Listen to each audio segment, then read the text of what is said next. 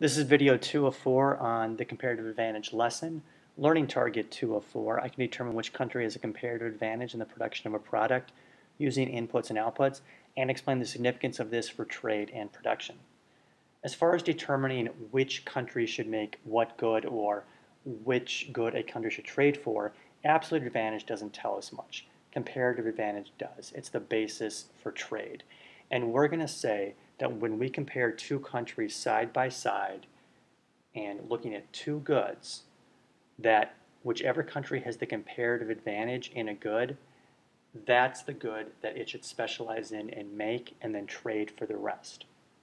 Now, the key to determining comparative advantage is opportunity cost. So in our steps for determining comparative advantage, first step is to calculate the opportunity cost to a country of producing one of a good.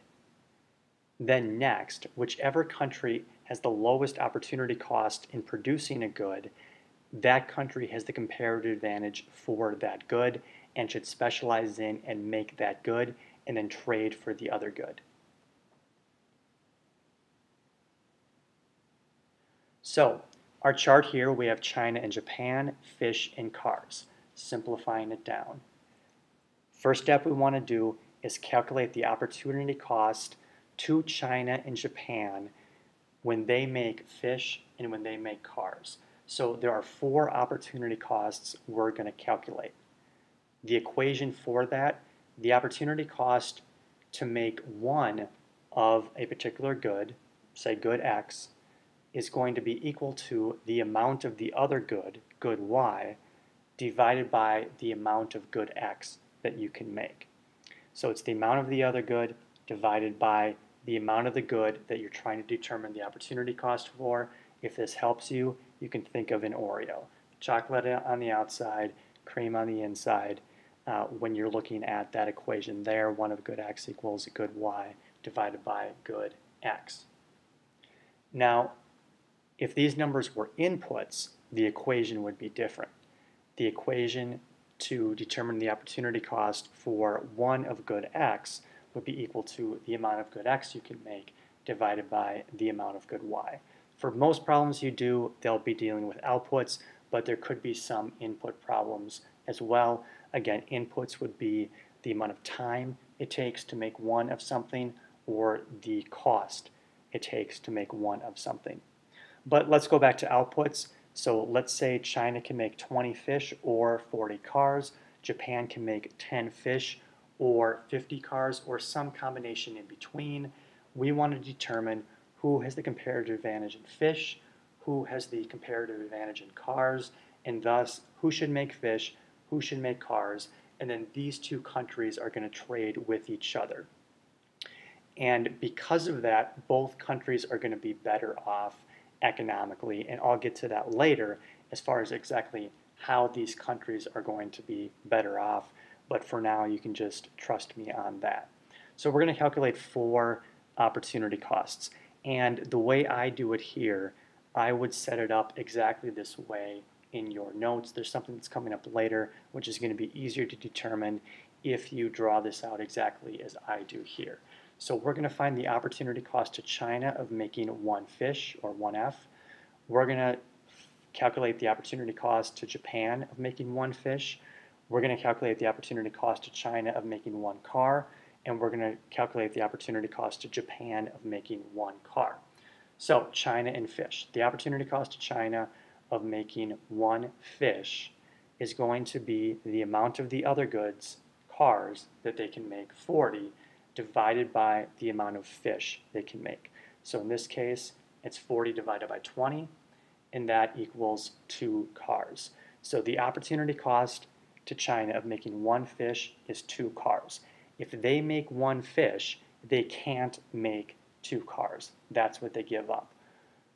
Just like when they make 20 fish, they can't make 40 cars because all of the resources they have are going into 20 fish, so they don't have any left over to go into the 40 cars. Japan.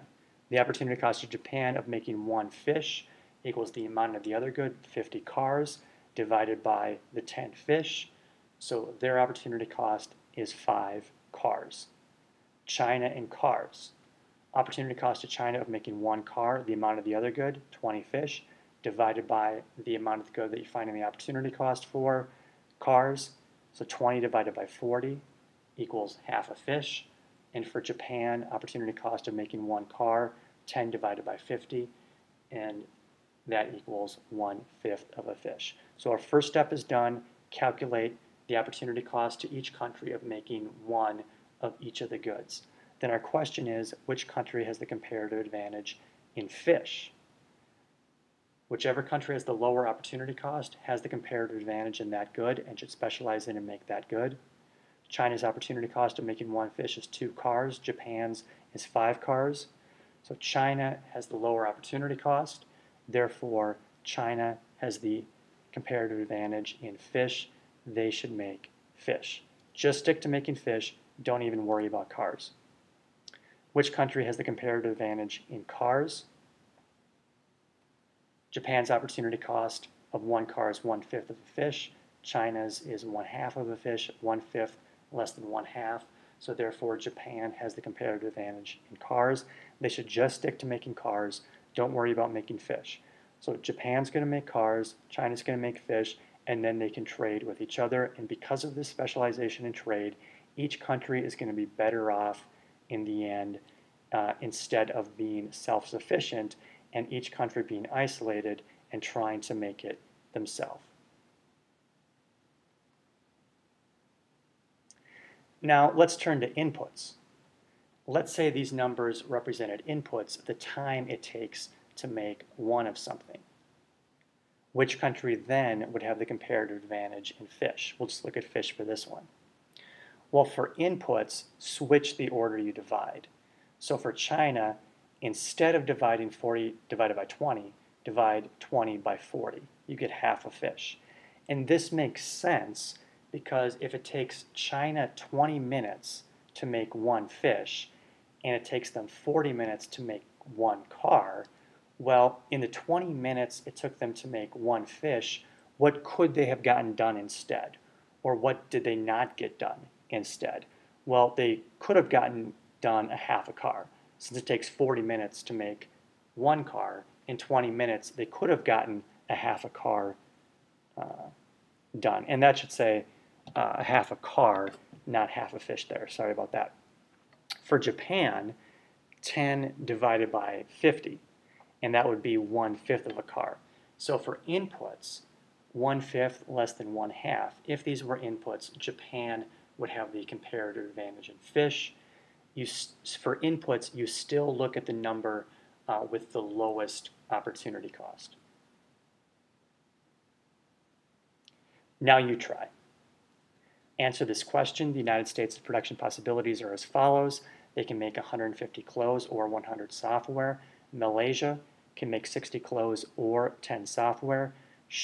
Make sure you calculate the opportunity costs, and explain which country has the comparative advantage in clothes and in software. You can pause the video now to work this out. I would draw the exact same chart as I previously did in your notes.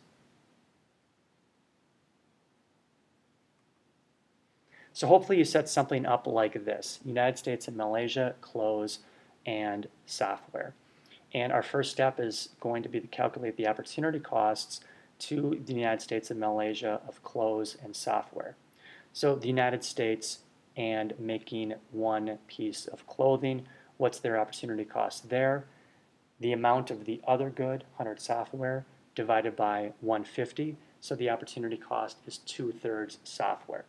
Labeling is important. Make sure you got the 1C, the 1 clothes, and the 2/3 S, 2/3 software.